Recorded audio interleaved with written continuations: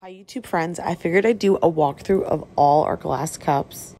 This is by far one of my favorite items that we hold in the store. I always like to have a lot in stock, especially during Christmas time because it's just a great gift. All our cups come with a free heart straw, which I got engraved that says cut and crop on them, and it comes with a free wood lid. All the items we get made in the shop are either made by us, or if I decide to outsource manufacturing, I always try to do it with another small business.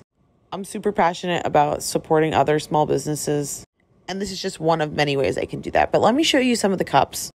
This is our retro daisy cup. It has little happy faces on it. We have a whole other shelf. We have about 3 shelves in the store. This candy cane one is color changing. We have the cute little Pillsbury cookie cups. Next to it is our Y2K cup and one of the favorites, which is the Lucky Charm cup.